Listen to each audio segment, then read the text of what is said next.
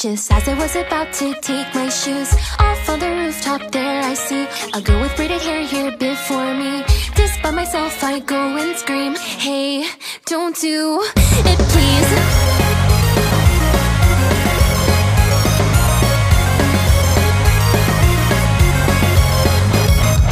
Wait a minute, what did I just say? I couldn't care less either way. To be honest, I was somewhat pissed.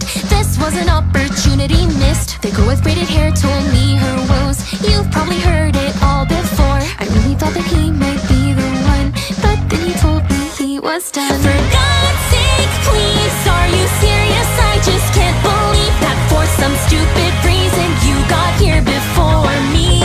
Are you upset 'cause you can't have what you wanted? You're lucky that you've never gotten robbed of anything. I'm feeling better, thank you for listening. The girl with braided hair then disappeared. Alright, today's the day, or so I thought. Just as I took both of my shoes off, there was but a girl short as can be.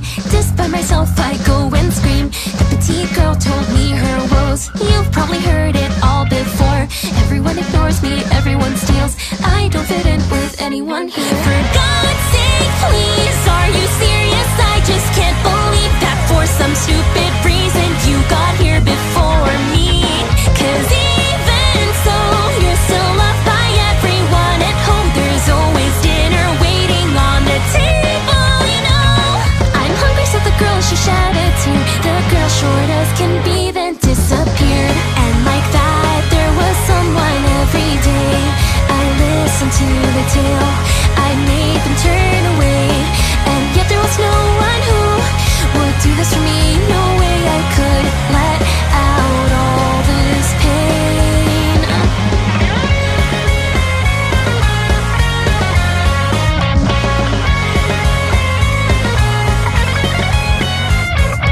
For the very first time there I see someone with the same pains as me. Having done this time and time again. She wore a yellow cardigan.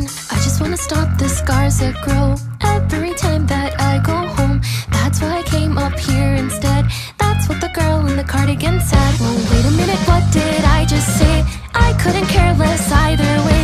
But in the moment I just screamed something that I did not believe. Hey, don't do it please.